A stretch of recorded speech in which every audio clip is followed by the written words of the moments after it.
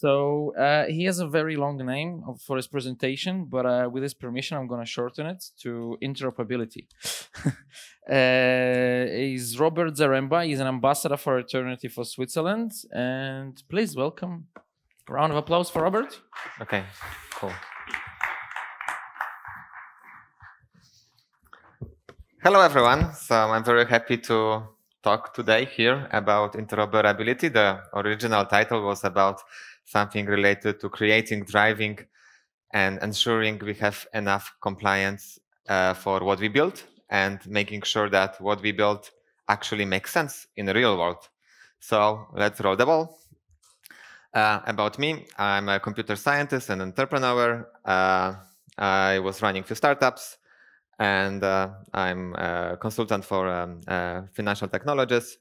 And if you want to contact me, just use this website. Yeah, I'm based in Geneva. So we will talk about the standards. Then we will talk about composability, and then we will finish with interoperability. And let's start with the standards. I guess everyone knows this symbol.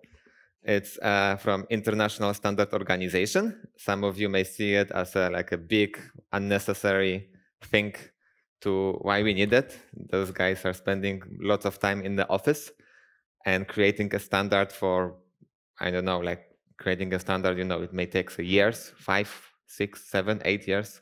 Why the hell?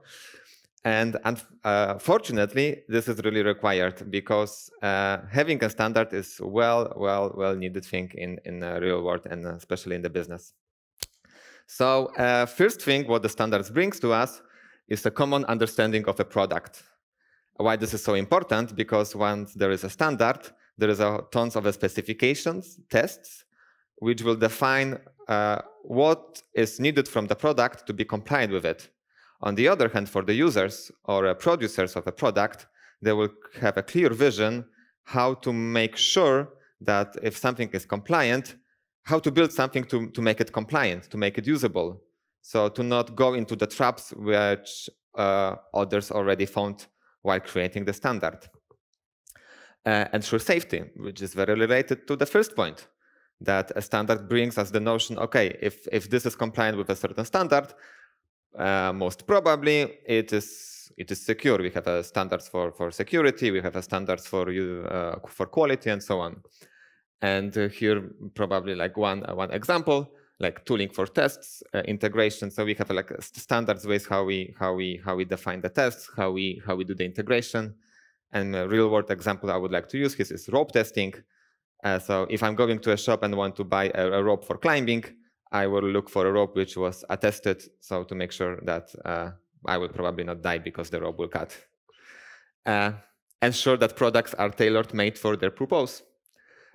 Ski boots. So for those who are skiing or to know how the ski boot works, yes, we have basically 2 systems for the ski boots. One is for the alpine skiing and one for technical skis.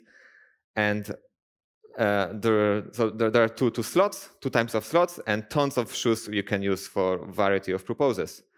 Again, because we have a standard for it, all the producers can really reason how this should be built, and still provide a freedom for the boots producers to provide like a tailor-made for the usage boots. Code linters, another thing. Facilitate operations by removing barriers. So chargers, probably everyone knows like 20 years ago, we had 2 or 3 bolts for charging our Nokia phone, old Nokia phone. There was another one for Sony Ericsson, another one for Samsung. They were changing. Thankfully, 5 years ago, we had only 2 for micro USB and Apple iPhones. Now we have 3 because the micro USB is getting deprecated. But okay, we are getting there.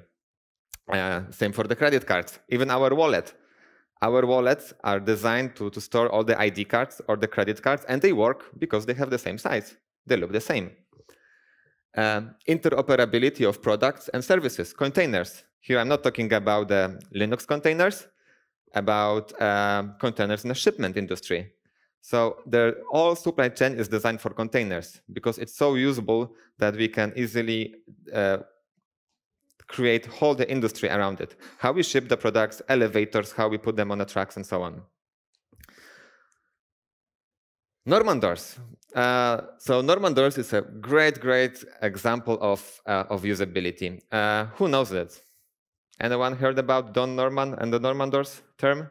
So Don Norman is a very famous UX expert, a researcher and designer. He was working for Apple and for many other companies.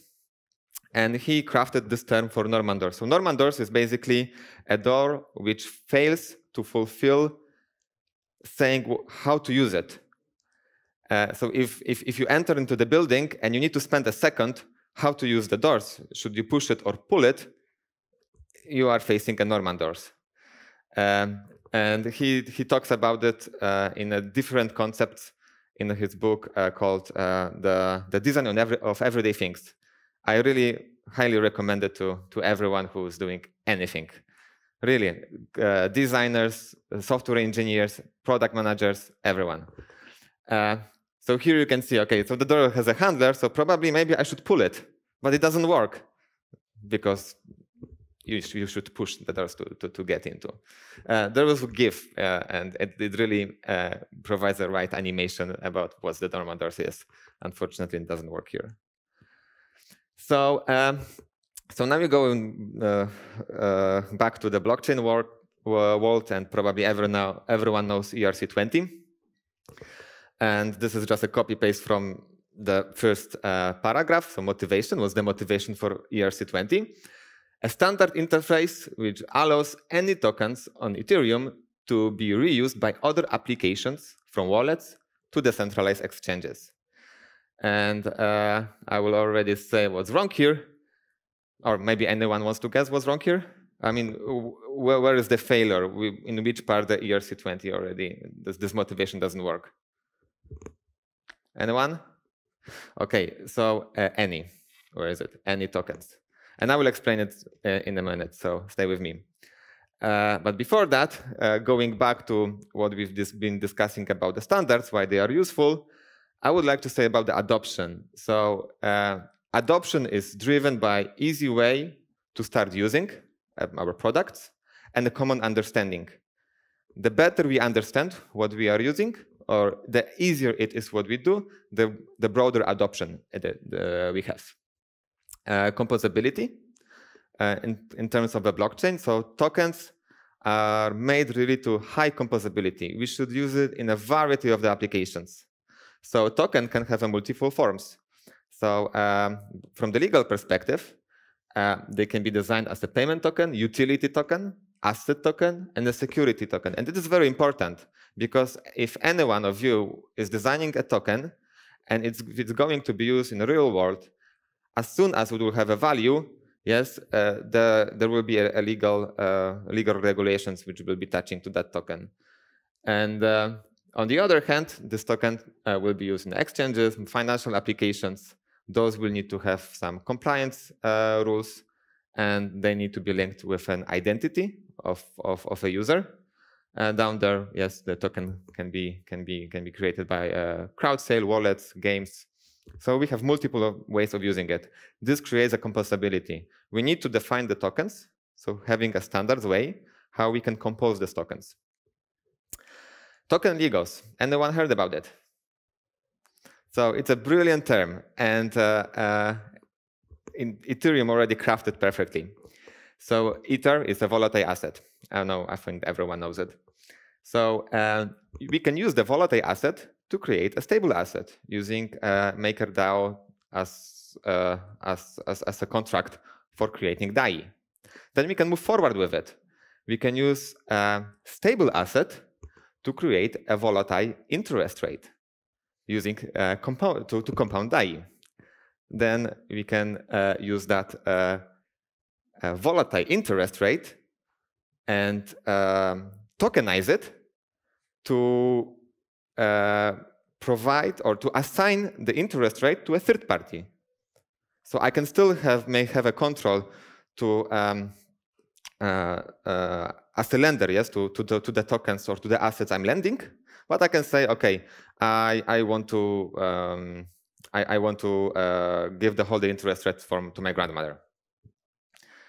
But it's still a volatile interest rate. So how about packing it and creating a swap for interest rate to have a stable interest rate? So my grandmother will know that, okay, every day or every month she will have, I don't know, whatever, $100 based on my collateral or loan I'm doing for compound finance. So this is DAI. And recently there was created a GDAI. GDAI is basically a gasless DAI. So we can use, so there is a fulcrum. We can swap the tokens for the fulcrum to have a GDAI and trade and transfer all the stable coins of the DAI, yes, to any other party without paying a gas for it. So we are using the interest rate for lending the DAI using this fulcrum bank to basically have a free transfers of a DAI. Awesome, right? So so as you see, yes, like we can compose the different forms of our token to define different features. But the very important thing is that this works only because this tokens, the smart contracts we are creating, can talk to one another. And very important thing is that the thing at the top, the volatile asset, we want to swap it. We want to change it. It should work with any volatile asset as long as it provides enough liquidity. So a market for it. And this is what we want to have. Unfortunately, if it goes to the real world, it doesn't work that well. Because the ERC20 token, while being one of the major pillars of Ethereum success, it's also a source of the whole evil. Why? Because it's very basic, it works, it's super easy to be used. But to adopt it to a real world scenarios, it fails. It fails because we can't link it. So as soon as token has a value, we can't link it easily with a compliance rules. And this is in fact like whenever you are creating a value in the real world and you provide users to exchange it out of your business, outside of your business structure, you are facing it. And then if you go back to this image of these Legos, as long as you can't reason in a compliance way how this transfer, how these tokens, where these tokens come from, then you have a whole big mixture of problems to, in fact, inform the receiver. The receiver can be a user or a smart contract if he should accept the tokens or not. And you may ask, why should I not accept the tokens? Well, because of the AML reasons or the regulatory reasons. So ERC20 flows, not being able to notify a recipient smart contract. If I'm sending you a tokens and if you expect some callback, well, I don't need it. This is the way how it's solved now. Yes, we have this pair of allowance and a transfer form. I will talk about it a little bit later, but I need to create, in fact, 2 transactions to allow another contract to make an action for me to spend the tokens if I want to basically pay for something. And another way is what well doesn't work is that if I'm, let's say, coming to the real world example, in the financial transactions, when I'm sending a money or a token, whatever asset, from one bank to another, from one financial intermediary to another financial intermediary, the second one is responsible for receiving these tokens or the asset, which means that eventually he needs to decide that should I accept it or not? Because if it doesn't have enough information where the asset comes from, it means that it will fail to provide enough information for the regulatory perspective, notably anti-money laundering. Loss of tokens. So again, if I'm sending a tokens to a smart contract and the smart contract can't use it for any reason because it didn't implement the interface for using tokens, then they are lost forever. In 2017, they said that there was around $3 million worth of dollars the 3 million worth of dollar tokens being locked in Ethereum network. And that was 2 years ago, so probably it grow. And you can't do anything with that. Most of the tokens are a mean of payment, so problem with compliance, this is what I was talking mostly. Lack of clear understanding of the product. So because if we have a basic thing, it's so easy to do something with it, but not necessary to do it in a legal way. So again, think about it in the ski boot example and ski bindings. If we design a binding which are super simple, let's say like mounting like snowshoes, okay? There are just few straps. And if you would do it like in this way, it will fail to deliver, or for the producers to construct this ski boots in a way that will be secure and safe. So there has to be a work done to make sure that whenever we define a standard, it will be really complied with the usage and with the market we are driving to. Okay, so let's look now at this legal part of it. Let me start with who heard about Corda, RFI Corda? Okay, there are 3 people. So Corda is a permission blockchain from New York City company, and they are targeting financial institutions. And what the message they are trying to send to the community is following. Yes, Corda from the very beginning claims that it's creating an architecture that will model and automate real-world transactions in a legally enforceable manner. This is a common pitfall for many blockchains, that the transactions they store do not have a legal value. Instead, smart contracts in Corda have not only transaction information, but also a legal prose. And one may think about it a little bit. So the first question I had in my mind when I read that paragraph was, whenever I need to create a transaction and send it to the blockchain, I need to sign it. I need to sign it with my private key, like this is my identity, it's linked to my identity. So how possible it doesn't have a legal prose, a legal form? And the Swiss Federal Council, in fact, have an answer for that. So they created a report in the end of 2018, so last year. And it says, a token, so smart contract, is merely an entry in a decentralized register and has no legal effect on its own. However, such an entry can be based on a right that was established through a legal transaction and also exist independently on the link with a token, smart contract. In other words, we need to be able to make that link. So whenever there is a phrase, terms and condition, whatever, reference needed for 2 people to transact, 2 organizations to transact, or business and a customer, the token, the transfer function, has to be able to provide that link. So therefore, assuming that, okay, we just make a transaction and only sign it by a private key, it fails to provide that requirement.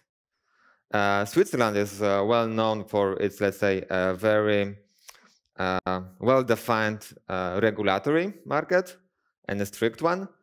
And I don't know if it's like an advantage or not a disadvantage, but they have the most lawyers per capita for some reason, probably financial reasons. So we need to have a standard to provide a way where we will understand what we are building and to make sure that the tooling, that the whole thing on the different levels we build will be usable with tokens, for example, here. But we don't need to do it from the scratch. Fortunately, yes, there are other blockchains. They were looking at it, and instead of recreating the wheel, we can just go and see what the others do. So I will go back a little bit again to Ethereum, and they created many proposals, many standards to fix the issues of ERC20. Stellar is widely used, in fact, in financial institutions. Okay, not very widely, but it is used. It's based on a Ripple, by the way, created by banks. And they already from the beginning have the transactions which are meant to be used by banks. So I will not talk much about it, but want to say that there are a bunch of standards to solve it. The big problem of them is that they are either ERC20 compatible or ERC20 not compatible. And the problem is that for those which are not ERC20 compatible, they are facing the adoption issue, because there is all the market assumes that all the tokens in Ethereum are ERC20. Well, so we are in the rabbit hole. We can't do much. So the motivation so let's create a standard to make sure that it will be compliant. Of course, if you don't want to use it, if you don't want to use the compliance portion, you don't need to. But then at least the tools we will build on top of that will be able to reason about our token, and we can provide that composability. Be responsive. I will talk about it in a second. And having registered interfaces. So to know a little bit more about the tokens or the contracts we are dealing with. So again, let's look at the ERC20 token transfer. So I want to talk here about the communication. So if you have two smart contracts and we want to communicate between them with a token, the most easy way, for example, is to think about in the terms of an exchange. I want to place an order for an exchange, and then exchange will route my order within the market, so put it in a book, and then someone can take that order and fulfill it. So how it's done? I mean, for the decentralized exchange, I always want to have a control for that token. So I don't want to relay that if the exchange will be hacked, something bad will happen. Usually it works that we have this allowance mechanism. So what do we do? So I'm an owner. I'm approving using my token. So the token information is in ERC20 compatible token. That a contract, so let's say exchange, can transfer my tokens. Yeah. So let's say that I'm willing to trade 20 ABC tokens. So I'm proving my ABC tokens here for to be spent by an exchange. So then when the order is taken, the exchange will call transfer form that contract and move it to the recipient of it. So the problem here is that I have no guarantee except the amount how this token will be used. So first of all, I'm not sure, for example, if, let's put it this way. The only thing I'm putting here is that who and how much can spend the tokens, but anything about how it will be used. So if, for example, I want that, okay, there's the casino, and I want that casino will charge my account, but only for its internal purpose, I have no control for it. If the casino will be charging like too frequently these tokens, I can't design it. Yes, there is a limitation, huge limitations about what I can do it. The only thing I'm controlling here is that who and how much. If I want to, let's say, add some time boundary, no way. I need to make another transaction and really like control it or hire some automated mechanism which will do a transaction for me. So there was a 2-to-3 standard which tried to fix it. So they introduced the token fallback mechanism. It is meant that, okay, so when the token is spending, when smart contract is spending a transaction, the recipient can be notified and can control, for example, okay, can I accept it, for example, for the AML reasons, these tokens, or yeah, that's the main case. But also, let's say, if it's compatible for it or not. However, I still don't have a control. Me myself, as an owner, holder of the tokens, to make sure that the spender will use the tokens in the right way, because he can do it in any way. He has just an ability to call back the recipient. Another failure here is that it's related to the contract. So if the contract doesn't implement that token fallback mechanism, then we can't do anything. If the contract is old, or if the contract wants to change the fallback mechanism for any reason, yes, there are some hacks being made, like with a proxy contract, but it's complex. If the contract is already there and wants to change some mechanism, then sorry. Again, we are in a rabbit hole. So there is this proposal I made. I just call it EX11, but I'm not sure if it's the right name or whatever. I was working for it a little bit, like whenever I had the time, and push it only today. So it's based on ERC77, made by Jordi Bellina and Jacques. They were from Switzerland. And so the concept is how we solve this issue where we want to put a control between the token holder and the spender of it, so who will use my tokens, and the recipient to make this compliant mechanism. So the idea is the following. So we introduce the operators. So the spender, so the one who will be using my tokens is an operator. And we introduce a callback mechanism as a separate contract. So instead of directly trying to call a callback from either sender side or a recipient side, we generalize that thing, and we can register any callback on any contract. So this is how it works. So again, holder, let's say it's Alice or me, token ABC token. I'm authorizing an operator. So operator is, where is the operator? Okay, DApp here. Yeah, a DApp to use my tokens. And I say, okay, hey DApp, hey exchange, use 20 of my maximum 20 of my tokens, whatever. Whenever you want to use my tokens, call this function. So now the DApp is using my token, is using the operator transfer. He needs to call the function, which is here, like part of the interface, token to transfer for the holder approver. So the one I nominated, the contract I nominated to control my token spending. Then the token spending can fail, abort the whole process. If it say, hey, sorry, you already spent too much, or you used too many tokens today, you can't do anything. But also what's very interesting, that the holder approver, he knows where the DApp want to spend the tokens. So in the previous examples, yes, there was no way to see and control how the spender will use the tokens. If like where he will spend these tokens. Here I can control it. And then also for the other side, the receiver. The receiver gets the same information and can also either accept that transfer or reject it.